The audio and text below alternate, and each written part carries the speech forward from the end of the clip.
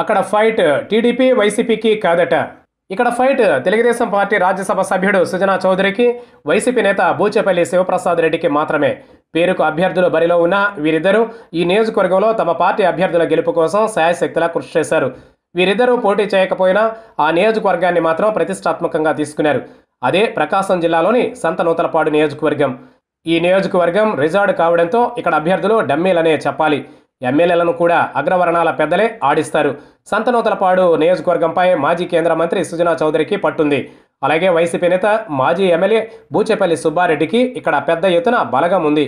దీంతో సంతనూతలపాడు నియోజకవర్గం ఈసారి ఎన్నికల్లో హాట్ టాపిక్గా మారింది. సంతనూతలపాడు నియోజకవర్గం తొలి నుంచి కాంగ్రెస్ పార్టీకి అనుకూలం. అయితే రాష్ట్ర విభజన అనంతరం ఈ నియోజకవర్గం వైసీపీకి అనుకూలంగా మారింది. గత ఎన్నికల్లోనూ ఇక్కడ వైఎస్ఆర్ కాంగ్రెస్ పార్టీయే గెలిచింది.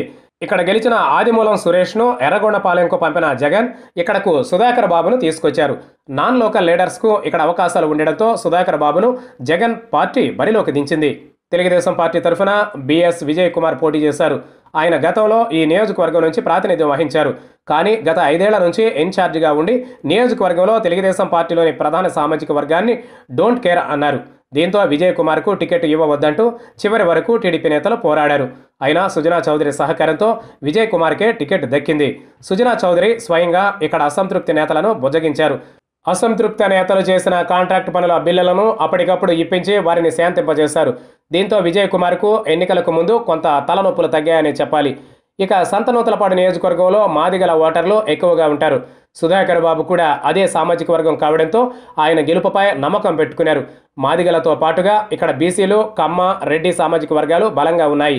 మద్దిపాడు, సంతనూతలపాడు, చేమకుర్తి మండలాల్లో దర్శి మాజీ ఎమ్మెల్యే శివప్రసాద్ రెడ్డికి పట్టుంది. దీంతో జగన్ ఎన్నికల చివరి రోజుల్లో బూచేపల్లిని సంతనూతలపాడుకు పంపడంతో సుధాకర్ బాబుకు కొంత అడ్వాంటేజీ వచ్చిందని చెబుతున్నారు. మొత్తం మీద ఈ ఎన్నికల్లో ఎవరు గెలిచినా స్వల్ప మెజారిటీతోనే బయటపడతారు. కానీ ఇక్కడ వైసీపీ టీడీపీ పోటీ అనే కన్నా సుజనా చౌదరి, శివప్రసాద్ రెడ్డిల మధ్యనే ఉందన్నది వాస్తవం. మరి గెలుపు ఎవరిని వరిస్తుందో చూడాలి.